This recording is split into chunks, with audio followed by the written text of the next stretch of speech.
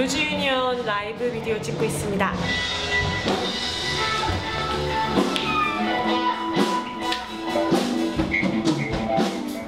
안녕하십니까? I'm Ollie Walker. My name is Adam Brennan. I'm Danny Aarons, proud co-founder of Loose Union with these two gentlemen. Everyone has their own individual talents that they bring to the group. Now we're trying to really bring everyone together and support each other.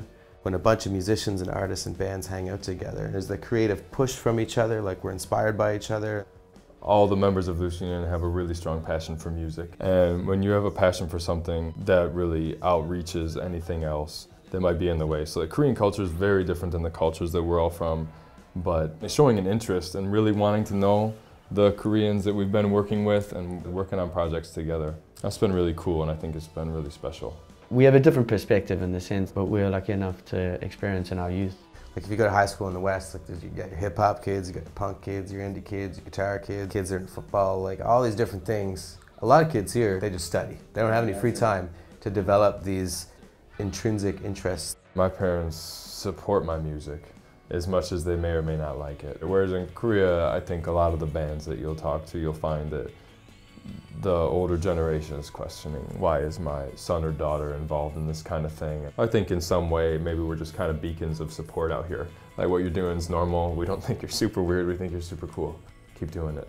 I think it's very important for the new cosmopolitan soul that is starting to come out of the woodworks and onto the world stage. A lot of these bands don't have big record labels or much support, and so without collaboration, no one's going to progress. Nothing's really going to happen because there's only so much you can do by yourself. For me, the reason why I do what I do is because the creative people that are around me are doing what they are doing. The way they're putting themselves out and the way they're sharing and how passionate they are about their creative process or the art that they're making and stuff like that, that really inspires me. I think counting time or counting money, those are two things that you don't count when you're doing the thing you love. You count the time at like your 9-to-5 job, but you don't count it on your passion. And our passion is music, and we're lucky enough that we met each other